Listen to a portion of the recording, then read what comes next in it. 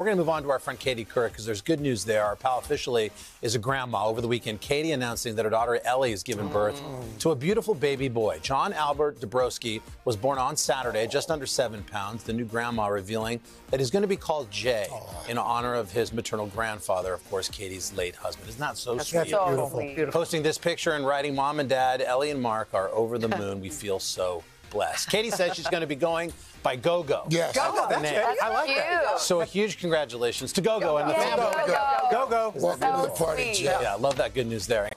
Hey, thanks for watching. Don't miss the Today Show every weekday at 11 a.m. Eastern, 8 Pacific on our streaming channel, Today All Day.